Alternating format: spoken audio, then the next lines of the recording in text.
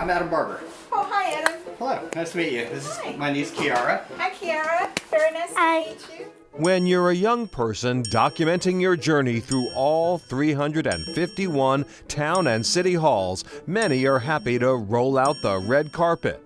Oak Bluffs on Martha's Vineyard was no exception. Do you want to have a look around?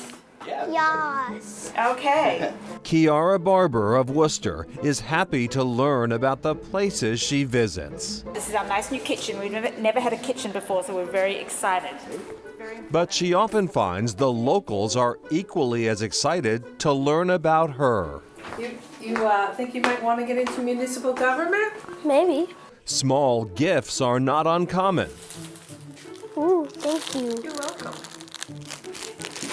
Mom, I got more stuff. Look at that. But her favorites are the ones with local ties. We just have received our 2024 fireworks t-shirt, which we Whoa. would love for you to have. You're the first person to have one. Thank you. You're welcome. Oh, yeah. Visits are always marked with a picture, though not usually a puppy. No. But the friendship is brief because Kiara still has 3 town halls to go. Meanwhile, in the Quabbin Valley. Welcome to Pelham.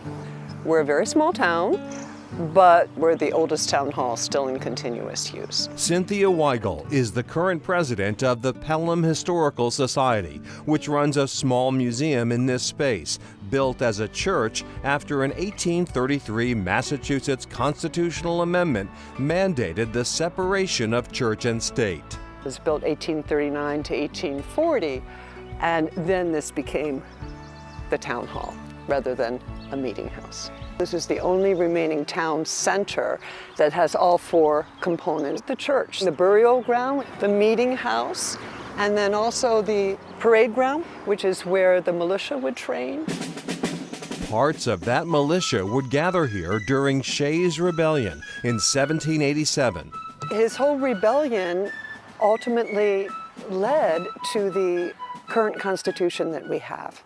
Inside the town hall, time seems to stand still, engraved into the rows of original gallery seats and documented in the pages of Life magazine. Celebrating the 200th anniversary of the town meeting in Pelham and democracy in Pelham and our 200-year-old town hall at that time. And now we're approaching our 300th in 2043. The Life article includes notes on past town hall debates, like the best way to remove porcupines. And although the issues have changed, the role of the town hall has not. And it's the only level of government where you can really access the people who provide you services by just walking right in and walking into an office and asking questions. And that's what I think one of the best things about having town hall and doing it the way we do it here in Massachusetts. As for Kiara, on June 1st, she completed her mission of visiting every town and city hall in the state. So, what's next? Every week, we'll go to a place and we'll get ice cream from the place. So I'm not too full, but I'm not doing it like every month.